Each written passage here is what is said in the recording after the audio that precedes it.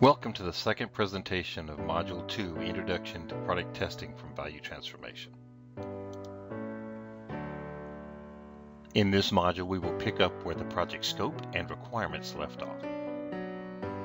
We will talk about defects and their origins, the difference between testing and quality assurance activities, and the testing process, as well as the concept of independence as it applies to product testing. We all know the old saying, I am only human, I am fallible. This is true no matter what the endeavor, and certainly the more complicated or more dispersed the work, the more likely a defect is to be introduced into the product. Once the defect is into the product, we must find a way to detect the defect and eliminate it, or accept the defect and the consequences upon our organization and the customer and society at large. Some of the reasons defects creep into the product is through poor documentation. This is documentation that is poorly written, describes the features errantly, or is entirely missing. I am sure we have all seen products in which the requirements were largely word of mouth or ad hoc emails, and few actually know how the product is supposed to work. Coordinating a system of assemblies in this manner usually results in parts that do not work well together. When we say poor documentation, we are not saying that all of the documentation should be provided from the start of the product. We believe a good practice is to build iterations of the product, and those iterations are described in documentation that is also iterated. We have seen failures due to insufficient time for the development of the product. The team cuts corner to achieve an end date which often has some disconnect from reality of what is required to achieve. We introduce failures into the system when we do not have sufficient expertise in our teams also. Another significant source of defects is when we add undue complexity to the system. This makes designing the system more difficult and increasing the likelihood for the introduction of errors. Complexity of organization has similar impact. Complicated communications paths, hierarchy, and corporate politics can all have the effect of introducing defects or allowing defects to enter the product. There is a difference between testing and quality assurance activities. Each of these target different things. Testing specifically targets the product and product artifacts. Quality assurance activities focus on the process and steps the organization deems necessary to successfully execute and deliver the product. These two areas are typically represented in two different parts of the organization. Sometimes the testing personnel may reside with the development staff. We will discuss that at length later in this presentation. Quality assurance is also often a separate entity or department. There is also another distribution of responsibility we should discuss, and that is the developer and the tester. Developers are people that are creating the product. These people write code, design architecture, and check the work as they go through the development process. This checking of the work is called debugging. This debugging is focused upon the portion of the product that the developer delivers. Testers exercise the product with the goal of identifying defects for removal. The focus should be on evoking these defects aggressively and quickly to provide feedback to the developers for correction. We believe testers actively work to break the product. Not all unwanted behavior can be documented. Our team may have to aggressively push the product to evoke these defects. Testing independence is the separation of the test personnel from the development personnel. There are reasons why this separation is desirable. First, it is easily possible to question the objectivity of the developer that is critiquing their own work. There are reasons why authors hand their books to another person to review. It is too easy to miss the error that you put into the text, or in this case, the product. Secondly, separation provides opportunity for specialization and focus on testing instead of dispersing testing and development in the same person. The same is true for specialized tools that are required by testers. Testers being separate means the test fixtures and test documentation can be built while the development is ongoing. This speeds up the testing progress in addition to improving the talent available for testing. Third, when the testers are separated but in the same department or reporting to the same manager, we end up in a situation where the objectivity of the decision can be questioned.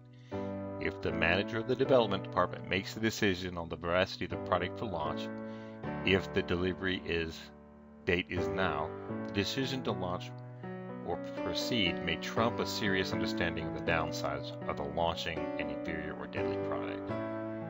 The best situation is to have the development and the testing personnel report to two different management structures, separate but equal, and then we put the decision more in the realm of facts rather than that of suspect objectivity. Testing consists of a collection of processes. Each process has an objective and has dependencies or connections to other processes. In testing, planning, design, execute, evaluate, and close are the process areas. This is an illustration of the planning process. It starts with the project and product scope and moves clockwise. The green arrows are the primary path. The scope feeds test planning to design. Design makes it possible for us to execute tests. Execution produces data which is evaluated, and eventually we're able to close the project and the testing activities. The blue arrows define the improve the work loop. As we execute the design, we learn things that may necessitate revisiting the planning activities. The same is true for the execute phase. We may learn that our assumptions about how to test and what needs to be tested were errant, and therefore we revisit or update the design. The same for the evaluation. The closure activities feed into planning and perhaps project documentation as well as part of the project lessons learned or retrospective. We provide an example of the IEEE 829 document as an example in this module of the course for test planning. In test planning, we are using the product scope and the risks associated with the product to define and prioritize what gets tested. Exhaustive testing is not possible, and some portions of the product may be more risky should failure happen than others. Consider a vehicle, for example. We would prioritize testing the braking system over testing the radio. This is where we balance our approach to the testing to mitigate the risks we can and make the most of our time available. Our test planning will also help us make the best use of test equipment, either equipment we already have or develop new test equipment. Our test design will follow the priorities and plan we have earlier created. The design is where we seriously prepare for the testing. We will build test cases, test procedures, test data, and any specialized equipment that will be needed. This includes building automation into our testing. We do not wait until the product is available before we start creating this material.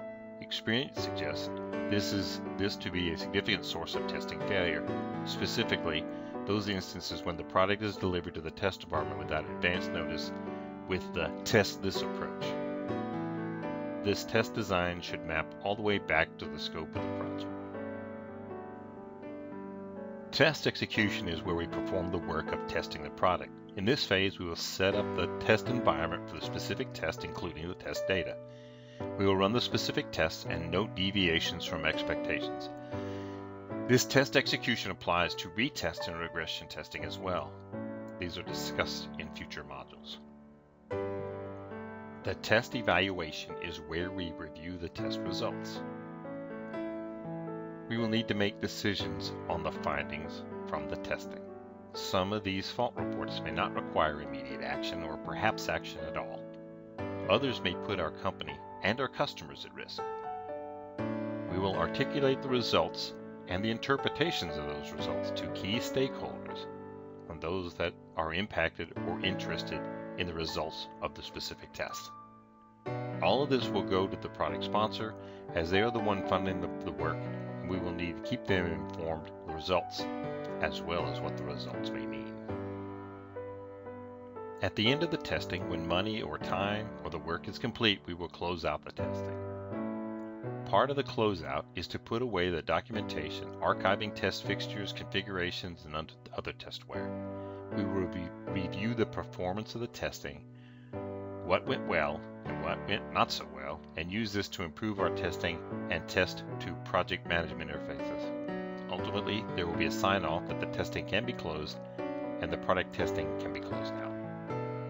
There are many words that are highlighted throughout the course, and these are contained in the testing dictionary. If you are interested in a specific word other than what you see highlighted, check out the testing dictionary. Also, there's another dictionary which contains the laws of testing, an interesting set of things to understand.